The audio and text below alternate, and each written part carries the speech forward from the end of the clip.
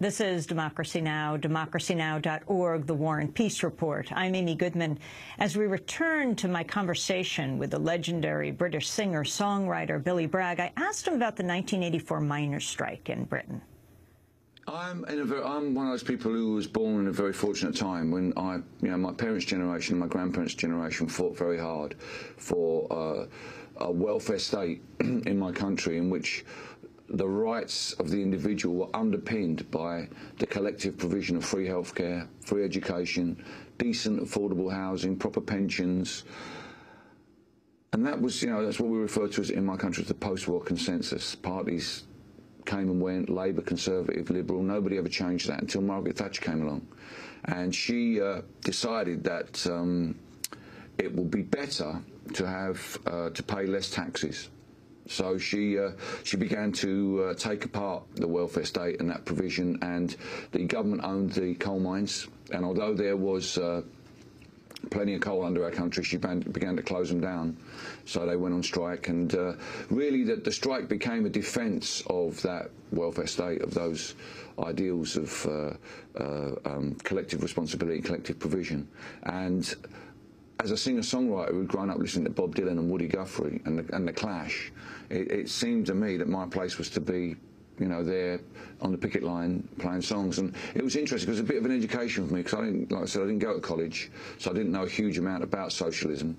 So it was a very steep learning curve. They wanted to know why this pop singer from London had come up to the coalfields, sitting up late at night on sofas with people, drinking cups of tea, smoking cigarettes, talking about politics. And so, yeah, I can tell you that the great inspiration in my politics was Margaret Thatcher. Were it not for her, I probably wouldn't be a socialist.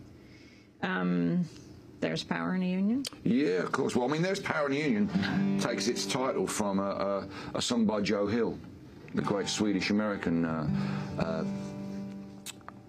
union songwriter from the first decades of the 20th century. But it takes its tune from an old American song called The Battle Cry of Freedom, sometimes known as Rally Round the Flag.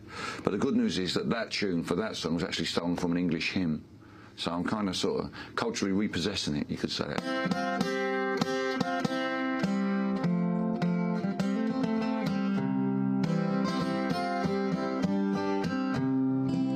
There is power in a factory, power in the land, power in the hand of the worker. But it all amounts to nothing if together we don't stand. There is power in a union. Now the lessons of the past were all learned with workers' blood. The mistakes of the bosses we must pay for. From the cities and the farmlands to trenches full of mud.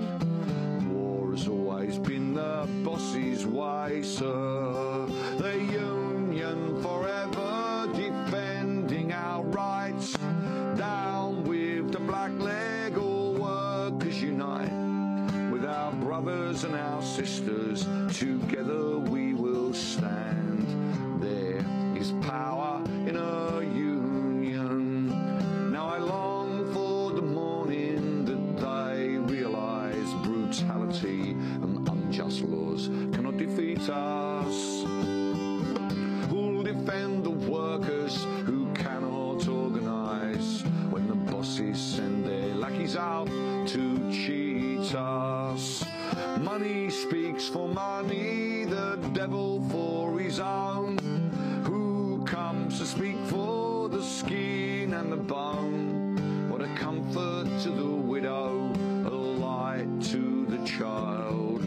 There is power in a union. The union forever defending our rights. Down with the black leg, all workers unite.